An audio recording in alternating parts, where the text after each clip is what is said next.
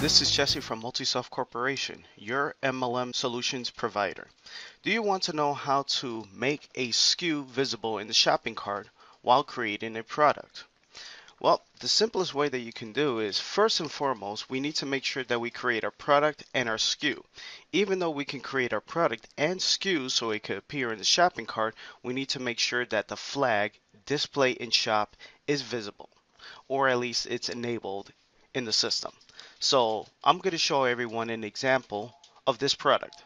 Okay, we see that the product is available, but if we click to view the product, and this is just visiting the website, so we don't have an account, we're not logged in, you can clearly see here that we don't see the SKU, we don't see the pricing, we don't see the add to cart button. So we need to double check our settings in the SKU of our product to make sure that display in shop is enabled, or at least is active. So I'm going to switch over here to another web browser where I am logged in as the admin, and that way I could go to products, product management, and I go to products. And then I'm going to go ahead and edit the product, which is this one here. So I'm going to place my cursor on top of the product name, and then I'm just going to go and click on edit SKU. Then it's going to take me to the SKU, and then I'm just going to click here on edit SKU. Or I could just click on the SKU name. Either way, it's going to take me to the same area. Alright, so now we have the page loaded. So the number one thing that we need to confirm is making sure that display in shop is checked. If it's not checked, then that's the main reason why your SKU and the pricing and add to cart is not available.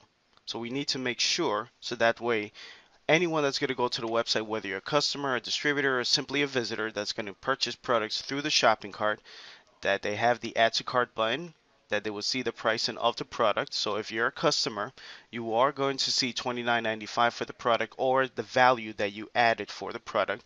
If you're logged in as a distributor, you're going to see the wholesale pricing. Alright, so I'm going to go ahead and click save and close here. And that should save our changes for the SKU.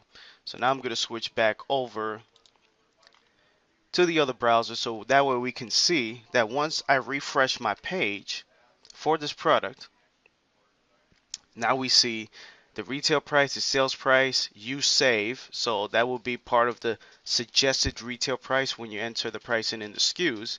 And then of course, if it applies to your compensation plan, whether it's binary, matrix, or unilevel, and now we see the quantity box and the add to cart.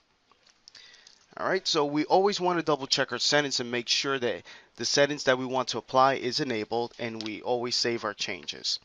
Please share this webinar training with your company administrators and support team in order to enhance the services provided to you, to your customers and distributors. We appreciate your feedback and input. Please let us know if this helped and how we can improve supporting you.